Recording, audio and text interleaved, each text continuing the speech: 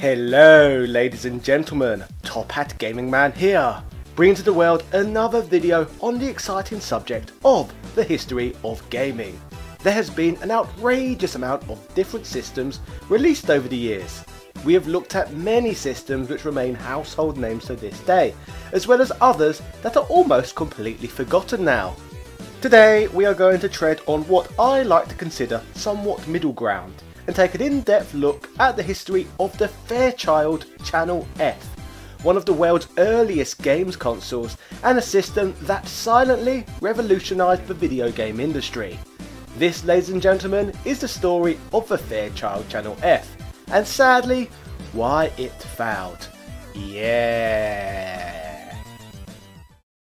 The Fairchild Channel F was released way back in 1976. The system has the distinction of being the first programmable ROM cartridge based video game console, and the first console to use a microprocessor. This predates even the famous Atari VCS, the platform which is often fondly remembered for popularising cartridge based gaming. So, if this was the case, what was it that Atari did that turned them into a household name? What Fairchild failed to do? Let's explore the history of this platform in detail. Firstly, by focusing on the company known as Fairchild themselves.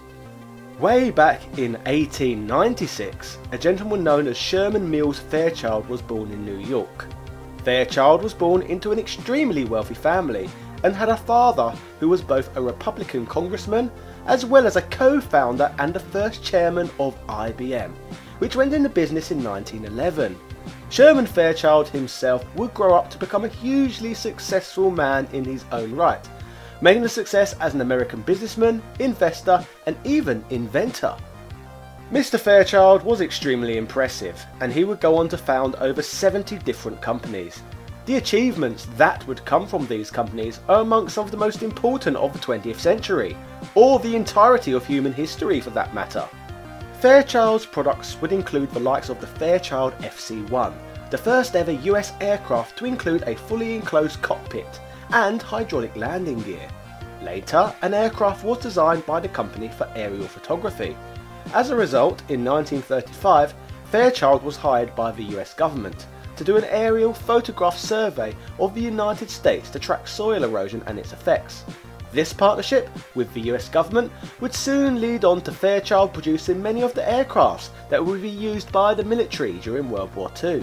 Perhaps the greatest achievement of all though, in the illustrious history of Fairchild, was inventing the first synchronized camera shutter and the flash, as well as developing further technologies for aerial cameras that would later even go on to be used during the Apollo missions, making Fairchild's achievements literally out of this world.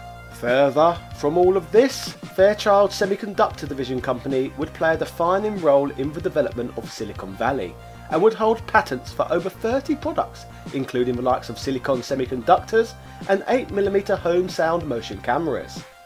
Sherman Fairchild himself would die at the age of 74 in 1971 from a long-term illness. He was buried within walking distance of the home he grew up in, which is now a Masonic lodge.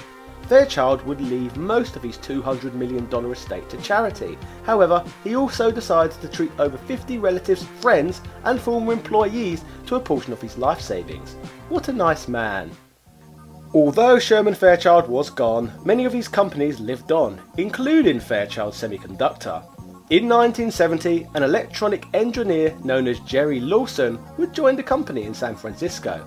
That year, Jerry would create an early arcade game known as Demolition Derby out of his garage. By the time the mid-70s came around, Lawson would be made Chief Hardware Engineer at Fairchild Semiconductor. During this period, he would also be positioned as the Director of Engineering and Marketing for Fairchild's new video game division. Also, whilst working for Fairchild, Lawson, along with a gentleman known as Ron Jones, were the sole black members of the Homebrew Computer Club, a group of early computer hobbyists. This group would include several future industry legends that even included Apple founders Steve Jobs and Steve Wozniak. It is of note that during this time frame, Lawson even interviewed Wozniak for a job position at Fairchild, however made the decision not to hire him. Through Lawson's job role, it would lead to the development of the Fairchild Channel F game console. This 1976 console was extremely special at the time, as the Channel F was designed specifically to use swappable ROM cartridges. This differed from systems previously, such as the Magnavox Odyssey, which instead used game cards that were composed of printed circuit boards that plugged into the console. So previously, cartridges were the equivalent of switches that let you access already preloaded information on the system's hardware. The main benefits of the ROM cartridges over what was available previously is that it would allow for more complex games that would allow consumers to begin buying whole game libraries, which would provide an entire new revenue stream to console manufacturers, which, as we know, is still an ongoing trend to this very day. So Jerry Lawson and his Fairchild Channel F introduced to the world technology that was so useful that it would pioneer the format in which games were stored for many years to come. So, next time you dust off a Japanese game cartridge for your Nintendo 64 or Sega Mega Drive, you have to remember that you have African American engineer Jerry Lawson to partly thank for all of those years of happiness. The system itself was launched in November of 1976, back then as the Fairchild Video Entertainment System, at $170 and used the Fairchild F8 CPU. The F8 was extremely complex in comparison to the usual integrated circuits of the time period, and offered more inputs and outputs than regular chips. The F8 was fabricated from a pair of chips to be used together to form a CPU. The system was released internationally under a number of different titles, including in my home of the United Kingdom as the Grandstand Video Entertainment Computer.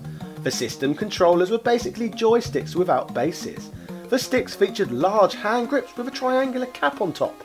The triangular top is movable and functions as an 8-way directional controller. The top could also be pushed down to use as a fire button.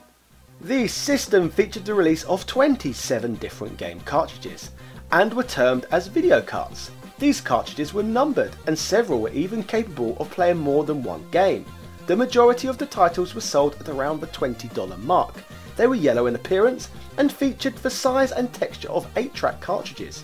Further to this, the console itself would come with 2 built-in games, similar to that of the Master System, which would come later.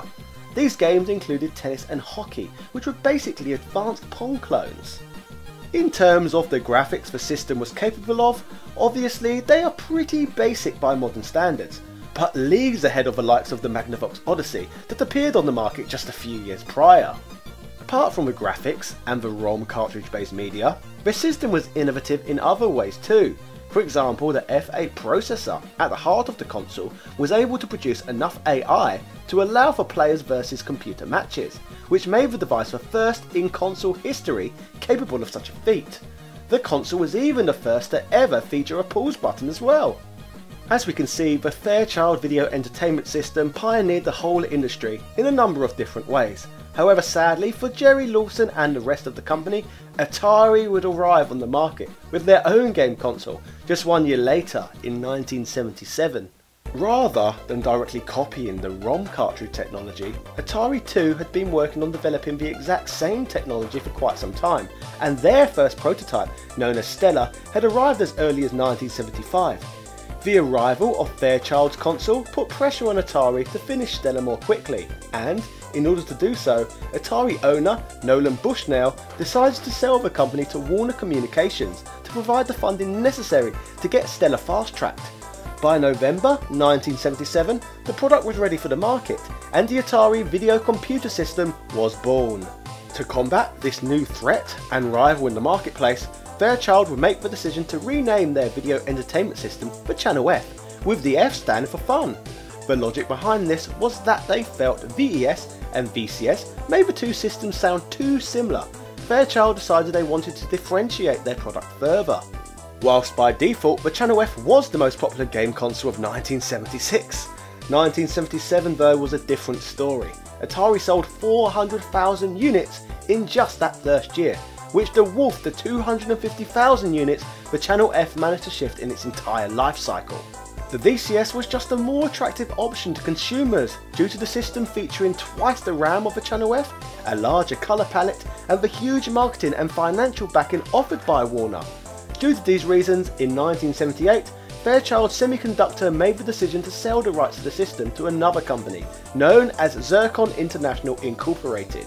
Once the device came under new ownership, Zircon would choose to release the Channel F System 2, which would offer some minor modifications such as a slightly different cosmetic design, controller holders in the back of the unit, but most importantly, audio output through the television as opposed to through the unit itself, like with the earlier models of the Channel F. These changes, though, were not enough to make the system stand out in the ever-changing world of gaming. By this point in history, the Channel F was not the only second generation console on the block, and instead the system now had to compete with the Intellivision, Odyssey 2 and ridiculously popular Atari VCS, a system that would go on to receive 30 million lifetime unit sales. Despite the system's failings in being able to compete with its competitors, the system's impact on gaming today is unquestionable, with many game console traits being first established with the rise of the Channel F. The Channel F is responsible for being the first console with a microprocessor, the first system to feature ROM cartridges, and the first console to feature AI computer opponents, all in all still impacting how we experience gaming today. So overall, as highlighted earlier in the video, we have a lot to be thankful for when it comes to the Fairchild Channel F. Yeah. So ladies and gentlemen, that was the story of the rise of the Fairchild Channel F and why ultimately it failed in the marketplace. If you enjoyed today's content, please do not forget to like, comment and subscribe and hit the notification bell to get weekly content like this straight to your phone or other multimedia devices. Let me know in the comment section which system story you would like to hear me cover next. Finally, my channel Top Hat Gaming Man is partly funded by the fantastic support I receive from my amazing Patreon benefactors, who continuously raise the bar and go above and beyond to preserve this channel's existence. So shout outs to Carl Johnson, Shizuko Bayashi, JD Robbins, Greg Hooper, Seabaster Great, Since Spaces, Kevin Fahaley, Andrew Bazanski, Edward O'Reilly, Tom Elliott, Quang DX, SpongeMatt B, Michael Baker, Hans Christian, The Computer Man, and all of my other patrons. Thank you for changing my life. Ooh.